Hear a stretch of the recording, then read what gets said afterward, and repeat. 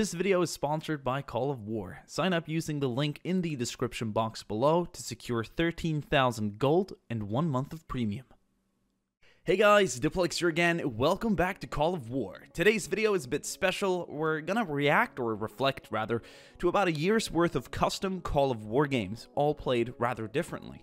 Basically, I'm going to go over what I've learned and what my experience has been in the half a dozen or so games we've played together. So stay tuned. I think it'll be pretty interesting to find out.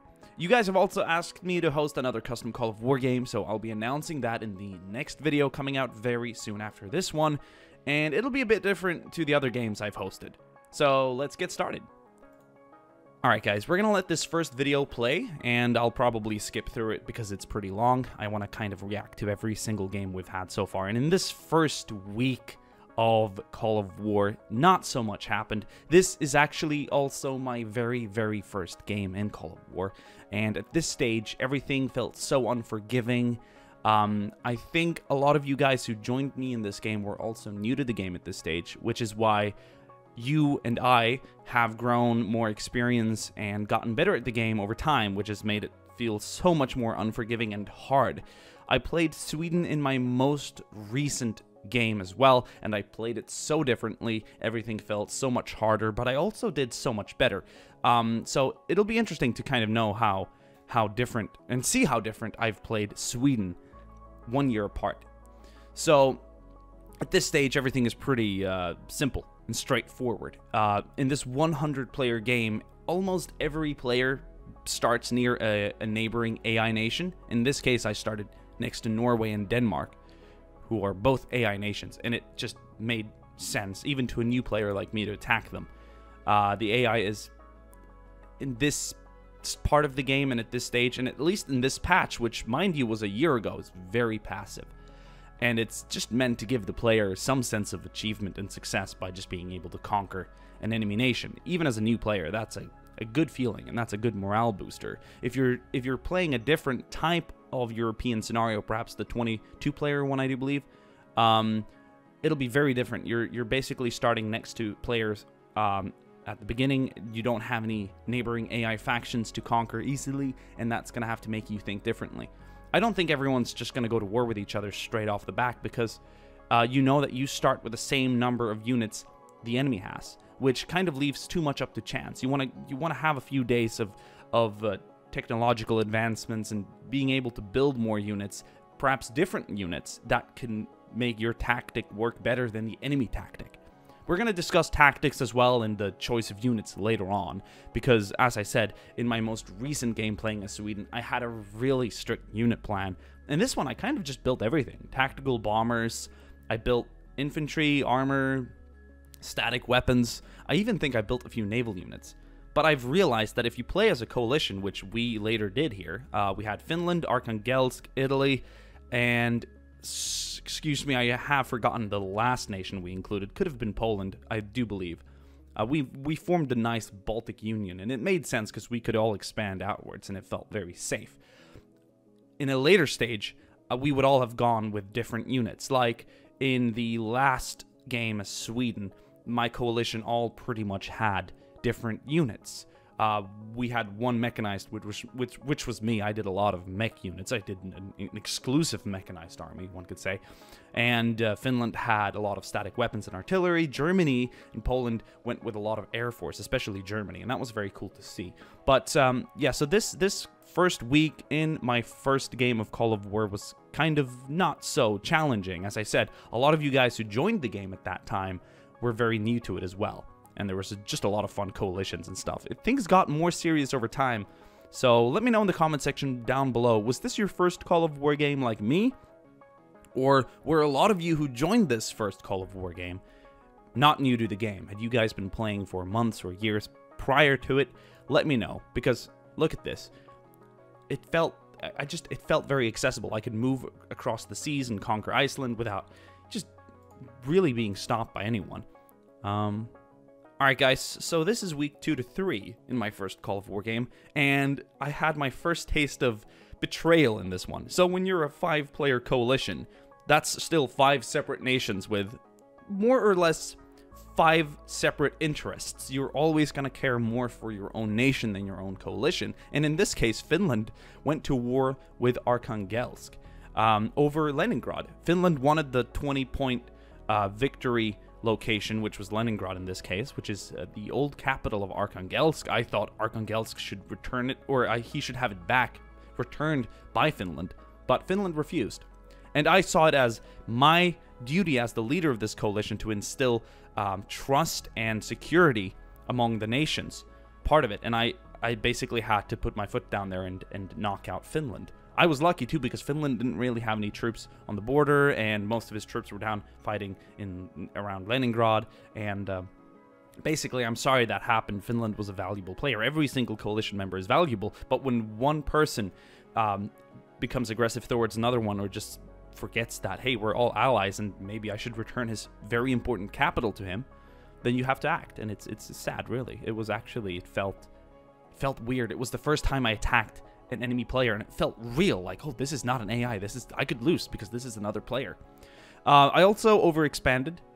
This was my first lesson, why you shouldn't overexpand, why you shouldn't send some kind of expeditionary force to Canada and hope that the Canadians will be, oh, hey, welcome to North America. Yeah, you're Diplex, and you're recording this game and everything, and we're just gonna let you just take this neighboring AI faction out or whatever. No, that's not gonna happen. Look, you've got, I believe this is Quebec that I took out. He wasn't part of a coalition, so I thought it was safe. But you have Ontario here, you have the East Coast down here. Like, even if you're not attacking them, or even if Quebec in this case wasn't allied with these guys, you're not going to want a foreign power that is excluded from your coalition, that isn't even part of your continent. You're not going to want him to set foot on your land. And I realized that later on as well. In my other games, I've always had a strict policy against North America moving into Iceland or Great Britain. I've said, no, that's European matter. Don't do that. And it's interesting how you can be allied with someone or friendly to another nation, but completely just reject the idea of them setting foot in your own continent. Waters in this game is a huge safety barrier, which is why it's important to have a navy. A small navy can sink a large transport fleet. But that's just another lesson, and I thought that was really cool. I believe at this stage, since Finland was out, I'm not sure if Italy was out, but I did receive some allies here in the east. I realized how important it is to have allies beyond your enemies as well, to set up a two-front war. That's kind of part of why Germany lost the war. That's a two-front war. That is a very important lesson. Later on here, another thing became very, very relevant, or very apparent to me. Larger single nations will perform better than coalitions in the same size of the territorial size. So if you have 5 nations part of a coalition like we did pretty much here, right, or 4, we probably total the same number of provinces that Syria and Iraq did in this case, or perhaps just Iraq or Syria. But being a coherent nation, being one nation controlling all of this and having everything under control, will perform so much better than the same number of nations with the same number of units, because Poland and Arkhangelsk might be AFK when I and Italy attack, or the other way around. Which is why you always, I feel like coalitions is a good idea, but if all coalitions can grow to that same size independently as the enemy nations, then that is going to give you a really, really good chance of winning, which is something I'm going to reflect on later on as well when we played as Iraq in a future game, one that we actually won, as I'm sure you know.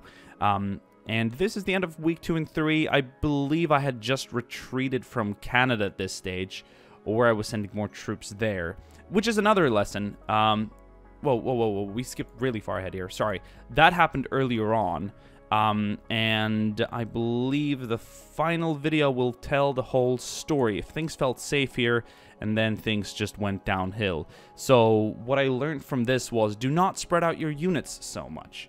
This is the game summary of my first Call of War game. I think I tried to pull off a last stand near Iceland. That did not work out at all. Last stands simply don't work out. Even if you have a strong navy or great artillery or whatever kind of defense, the number of provinces you have are not going to be able to support your army.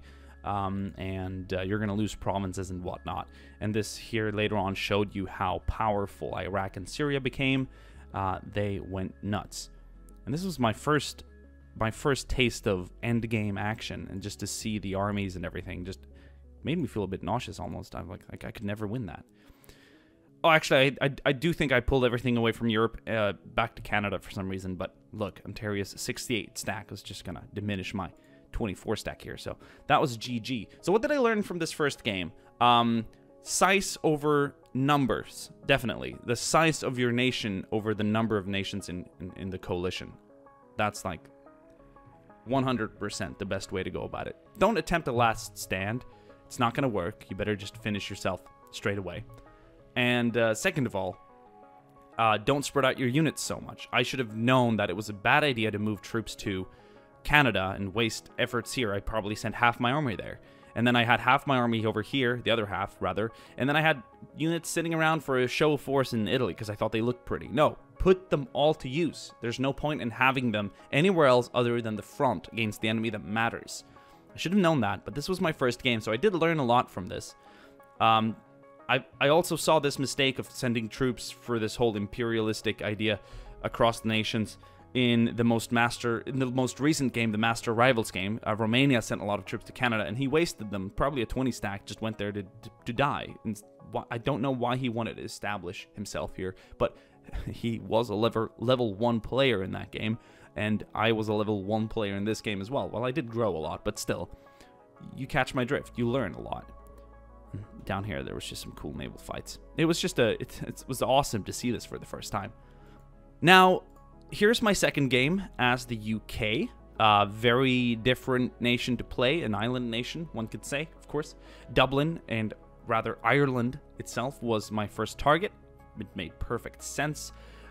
This is what my nation looked like after about a week of playing. I put all my resources and technology towards researching artillery and naval power.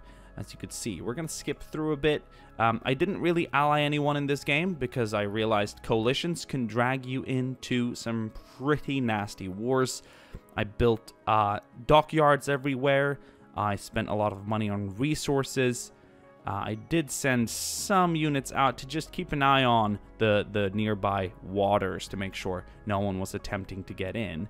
And battleships is what I spent money on. I thought battleships, big nasty old ships, they are going to sink pretty much any destroyer or cruiser out there. And they would. I actually had some pretty cool naval battles against, I do believe, Puerto Rico. The kingdoms of America here moved into across the Atlantic to attack me. And I had a great naval battle against him that I was absolutely winning. But then his submarines came along. So I also realized, okay, having just battleships is not going to mean you're going to own the waters. You need a great variety of units in your fleet. Here's another look. We're going to pause the video. I had railway guns all over the place as well, because I thought, hey, if they do land an army, my railway guns will destroy them. At range, yeah, but not in the numbers I had. So this was also another lesson, like, okay, so you can't really just do a bunker nations with a bunch of battleships and cruisers and everything, because you're not going to have the same industrial capacity as a non-naval nation. If France here owned the entire, mainland Europe, and wanted to then go to UK without having any naval units, he could simply build them a lot quicker and a lot better and a lot more to then just make my whole navy just pointless, I suppose. So playing as the UK, I think it's important to jump across the canal, expand into mainland territory. It's important to keep an eye on the fact that you're going to need a mainland army. If you're alone and you don't have coalition members, that is something you're going to have to do. If I was allied with other nations, I could have gone full naval and not worry about any land units whatsoever. I could have been the naval guy. Karmacut, in the most recent Master Rivals game, I saw that he was pretty much the full naval power of that game. He had submarines, aircraft carriers, and everything, and he had a few elite mechanized divisions to do some of the conquering of the small AI nations out in the Pacific Ocean, which made perfect sense. But yeah, I ended up losing this game to an American Navy. In all fairness, Puerto Rico was also a naval nation, I do believe part of that coalition, but once the landings came, I could not resist it. I would have had an ally that focused on ground power, land power, and I could have focused more on naval power. Who knows? Perhaps I just didn't build enough submarines, perhaps I had a bad naval layout, but this was my second game overall, and I learned a lot from this. This was my third game as a North American nation, and in this game I had a completely different idea. This was very, very ambitious, and this also turned out to be an experience that was going to teach me to not think so big when it comes to including so many players, because everyone has their own will, everyone has their own personality, their own ambitions, and also their own temper. There was going to be a lot of internal conflicts among my dear allies. So in the announcement video for this North American game, I set out to make a massive North American coalition. We were going to have the northwestern sector, we're going to have the southwestern sector, we're going to have the northeastern sector and the southeastern sector. We were practically going to be 4 massive 5 or 4 player coalitions, form one great empire that could resist everyone else. This is when I attempted to do that. Instead of all just fighting each other and losing our own units in wars, could we resist the south? Could we resist the east? Just basically building a massive coalition. And I thought so. We had our flanks secured here. Unfortunately, we should have probably shared map earlier, but we were all allies at this stage. Yeah, there were some internal conflicts here that I didn't appreciate, but I couldn't just police everyone as one small nation here. So that's something I realized as well. We did work together in this game a lot to battle the south. This is Goyas. He was just insane. He went with his whole thing here, and I thought maybe we could all resist him, combined forces. But not everyone played nice. Half of our empire helped us. The other half probably saw their own survival in helping Goyas. So having that many coalitions and that many players trying to work together was a nightmare, and it didn't work. So at this stage, I also realized that the highest level of communication is probably inter-coalition, but among the coalition members of your own nation. That is going to work. The rest is not. That was a shame. A real shame. But it's probably possible if you're all friends and if you can arrange it in Discord and you don't have any spies or anything like we did in the Master Rivals game, because that's when we tried combining more coalitions. But a 4 or 5 player strong coalition is a good bet. But I think it's almost better to form a coalition with other players in other continents so that you can expand fully and then just form this massive coalition. That's something we did in the Iraq game, which came up after this one, I do believe. But very nice experience. It was a good attempt at having something like this work, but it didn't. One of my favorite games, the Iraq game. Syria, Saudi Arabia, and Persia. We were a 4-player coalition. We could all expand in our own direction, one could say. I went north, Persia went east, Saudi Arabia took the peninsula, and Syria was going to move west. Okay? I realized too, like, I can't just take Kuwait down here, or Doha, or whatever this nation is, just to and sit quietly for a while. I knew I had to expand north, which would mean going into Turkey. I was fortunate enough to kind of catch them off guard. They tried pulling a last stand in Ankara. That wasn't going to work. I knew that as well. And I really felt confident at this stage. This was just a big confidence booster. I had taken out an enemy player this early in the game. I was even accused of Turkey being my secondary account. I don't know why people would not imagine the possibility of me, as a fairly experienced Call of War player at this time, not being able to deal with an enemy nation. Like, what kind of bullshit is that? Give me a break. And I also realized at this stage, like, what had the other enemies done that had won previously? Well, they had, instead of just forming alliances and trying to be big in finding security in numbers, I knew I was going to find security in size. So after this, it was just going north. North, north, north. I pushed through. I did a lot of damage. I had a great variety of units this time. I caught a lot of enemies off guard. I used my submarines nicely.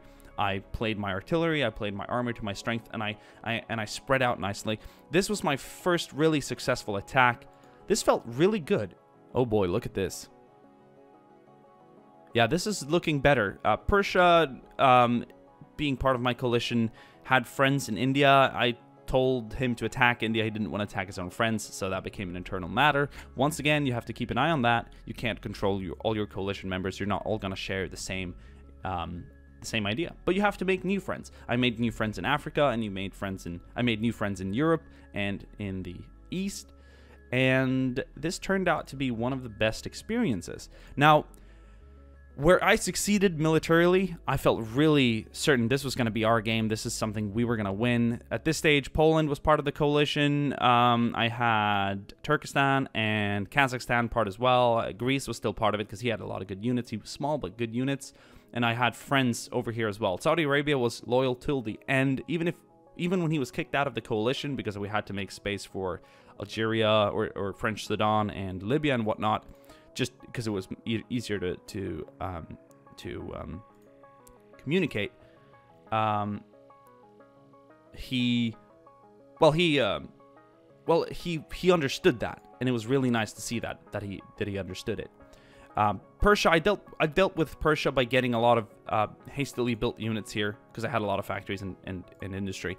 So this was the first setback I had in terms of resources. I overextended. I built too many units. I had too much action going on over here. I should have had them down here, possibly, and perhaps let Poland do the conquering of this himself. So that was a major setback. I lost a lot of provinces. But at this stage, we had a great coalition. This was going to turn out to be an amazing endgame win.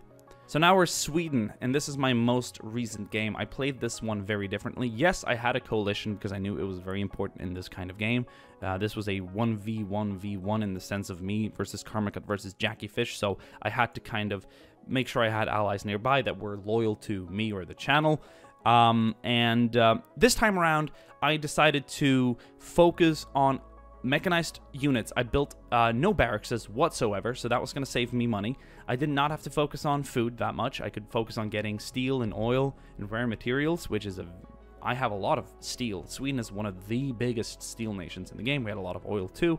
I could mass some massive armies. Unfortunately, though, your coalition is only as strong as the weakest link. I think Germany played a great game. I think Poland played a pretty good game. He became inactive towards the end. Romania did well at a start. He felt like a strong ally, but he committed the same mistakes I committed previously, which was basically to send troops off to Canada over here, where he would lose them, and just down the Suez Canal elsewhere. It didn't make any sense. Some of the neighboring factions here that we should have taken out earlier to expand our size, unfortunately, were inactive, so they never came to play. We tried having some intercontinental alliances with Africa, but once again, size would trump the numbers. So this was a great experience. This was the best game I've had so far. I thought I played really well. The enemy was simply stronger, but it was nice to know that how incredibly powerful I felt with the kind of tactic I had employed. My armored divisions that were basically anti-air, armor, and artillery, all self-propelled and mechanized, did amazing. They destroyed every single opponent early on, but later on his air force became too strong, their numbers became too strong, and they came in on the eastern front here where we couldn't beat them. But in a situation like this, when he even had more units to begin with, I diminished him completely, and that was cool to see. So what did I learn? Well, from 1 year of playing Call of War, we're gonna kind of let this video finish off. If you're gonna be in a coalition, divide the your areas of focus among your nation. Basically, have a naval power, have an air power, have a land power, and have 2 supporters of any other size where you can focus on things, right? If you're playing alone, go for size instead of numbers, okay? Like, always expand. Don't trust allied nations or neighboring nations that seem friendly just to sit there and hope they help you out. No, they're just going to sit there and waste your future provinces, your future ability to expand. God, this was such like, this year has been really, really interesting. I've won 1 game where I played things like I should have. I've been lucky to expand. I've had good allies, and I made allies across the other continents, which made my Iraqi game the best one I've had so far. I, however, learned much from that game in terms of what I should focus on and how I should maintain my resources. But in the Sweden game that I had afterwards, which was this one, I couldn't employ it. Well, I wasn't going to be defeated because of resources. It was simply because we had greater enemies to the east. But I still think this was one of the best games. So in this case here, you can see some of Karmakut's units, and you can tell they are mostly naval-based over here. And I suppose his other allies here, part of his coalition, were more land-focused, but it did not give him a victory. Here is Karmakut's naval blockade. And yeah. Thank you guys for watching this 1 year summary. We're going to get more games going in the future. Hopefully you thought this was a fun video. Hopefully you learned something as well. I learned a lot. And I'll see you guys in the next one. Ciao.